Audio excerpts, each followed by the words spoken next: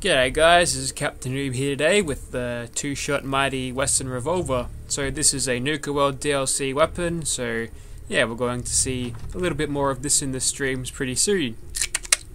Anyway, so here we are with it. It's got the two-shot effect, which means we'll be doing plenty of damage.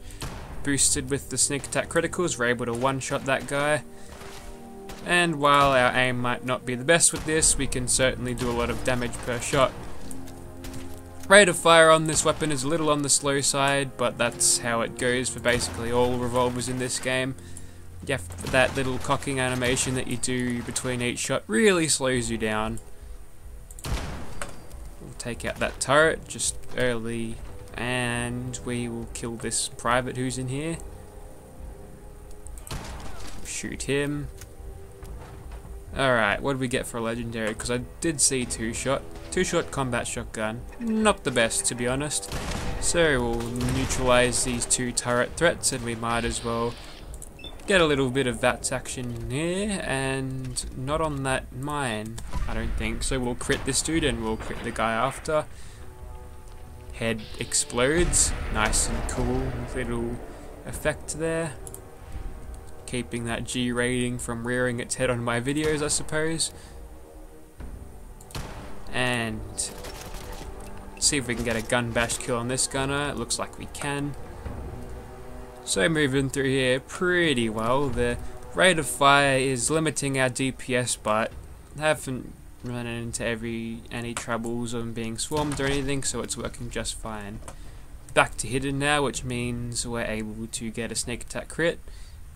Now what we'll do here is a little bit of gun fu, so we'll line up these turrets first, and first 3 shots do increasing damage, but 4th shot and everything after does a guaranteed critical, so it'll probably do well against these gunners. Got plenty of VAT shots in, simply because we've got a reflex sight and the shortest barrel we have on the weapon, so we're able to get heaps of VAT shots that way, which is really neat. Was debating putting on the long barrel when I was loading this weapon out, but I realized that the benefits you get from having the longer range is minimal. It's only about 20 or so more, and yeah, you don't get a lot of benefit out of that. We'll take this gunner out and we'll finish off this dude. One crit doesn't do him in, the second one definitely will. You're mean looking with that missile launcher. I'll take that out of your hands by removing your face, and we'll go about our business like nothing happened. Don't worry, that missile didn't hit us. It's completely reasonable to survive a missile launcher attack like that. There we go, we'll finish off her with gun bash again. Looks like this dude wants to get in our face. We'll make sure we get all our two-shot effect. Extra damage on him, bolstered by Mighty.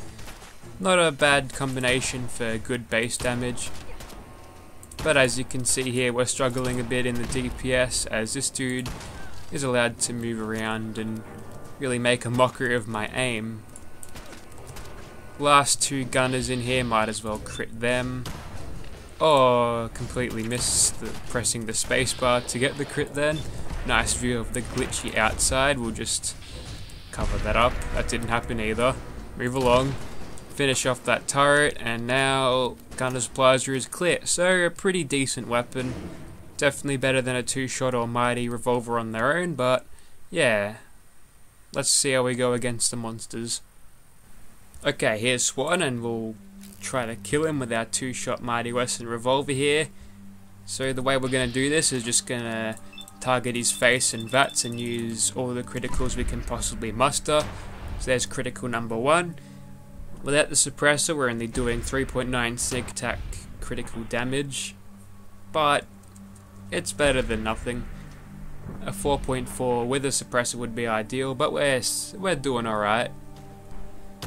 The thing about the Western Revolver is, while its DPS is pretty bad in real time, you can actually do a lot of good work with it in VATS. Because this thing is pretty damn efficient in VATS, we'll be able to get in a bunch of shots, and without being detected, there will be around sneak attack crits. So definitely a good way to improve your weapon damage. Now, looks like he's lost us and is walking back to his position, pick up that hub flower for no explained reason at all. And while he's over there, we'll reacquire him. We've got 3 crits to go on him, which is pretty decent, so we'll use that. I think we've got a 4-leaf clover proc there because I didn't actually use that crit, which is nice. Hopefully we're not out of this weapon's range, because if we are, we'll only be doing half damage. If you're not sure how range works in this game, it's that if your target that you're engaging is out of your weapon's effective range, as you know, indicated by the weapon card, the weapon will actually do half damage. And I learnt this through the use of creation kit, so who says you don't learn stuff while modding games? I can hear him approaching us, so we'll just slip out here and stay sneaky. See if he tries to go back. Yep, looks like he's trying to go back, so with the old bait here. Poor old Swan's not a very perceptive lad, I'll tell you that much. So we can just hide in these bushes, and pretty sure we'll get to finish him off with this. It'll be tough to tell. But those crits we're getting are certainly helping us with our damage output. We'll pop another one. Only a few more shots left in him now, and looks like we'll stay hidden for the entire time if we're lucky. Probably risky getting to get detected if shooting at him from this range, because at this point he can hear us but he just can't see us. The brackets are really close to moving on danger now, but it's not going to matter because we'll kill him before they ever reach it. So poor old Swan never knew what hit him, which is really stupid because I was shooting him with a big, loud, dirty revolver here. I mean, how hard is it to find someone who's shooting at you, Swan? Anyway, there goes Swan. We'll move on to another monster. Alrighty, here we are, down at Vault 111 once again, and it's time to take on one of the scariest creatures in this monster little mod that I've been using. So as we're rounding the corner here, we can go into VATS and we'll probably find a crow that was strangely hovering. I guess radiation takes its toll on everything. Wait a second, those crows are always there. That's some symbolism, Bethesda. Anyway, we'll go ahead and shoot this giant scary radroach now, and we'll try to kill him as soon as possible because this nasty little bugger hits like a truck. 2 sneak attack crits on a row, so we're off to actually a pretty damn good start. We've been detected now that we're not getting sneak attacks, and he is charging like a mad cavalryman now. Now I think it's probably best for us to finish off all our crits at this point, and then jump over the fence and mess up his pathing to make sure we don't end up in the jaws of a giant scary radroach. Now you might be laughing at me at this point, but let me tell you, this radroach doesn't mess around. He is the avenger of every single innocent radroach that have been killed in Bethesda's Fallout games. Well, I'm losing him, which is... hasn't really happened. This guy usually keeps on you pretty damn well, but if I can get another sneak attack critical in, I'm not going to be fussed about it. Not quite hitting him there. It looks like Penetrator perk isn't really helping me there, and not even the crit will allow me to hit him. But we're still in caution, which means he must be as deaf as Swan.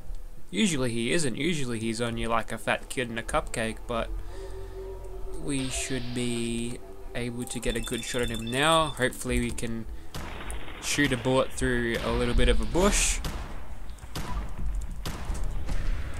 We can rapidly fire our shots in succession now, and yes, looks like criticals don't really matter because doesn't do that cinematic little animation before the critical, and looks like he's stuck. So yeah, I think we might take advantage of that because any day where I don't have this massive giant radroach chasing me around is probably a good day. Also, it'll be more representative of what this thing can do rather than me jumping around and possibly missing a few shots. And it'll kill him a lot faster than that way anyway, but maybe it's not as entertaining. We'll try to move in on him a little bit. Yep, there he is. So we probably don't want to get too close to him. I think this is the feeling that I get when when I'm at the zoo and I see big lions on the other end of the cage. Of course I wouldn't shoot them, but I'm not going in there. We'll crit him as soon as we can. Penetrator perk is doing a lot for us. We're actually able to penetrate through this chicken wire fence. Not sure if you're able to do that at all without the penetrator perk, but I don't think you would be able to. So there's one very dead red roach. I'm lucky he didn't get a bite on us because it is scary, let me tell you that much. But I think I'll come back with another revolver as the sun is rising here. That's a nice little view. Fallout 4 does have its moments, although I'm on pretty much low graphic settings.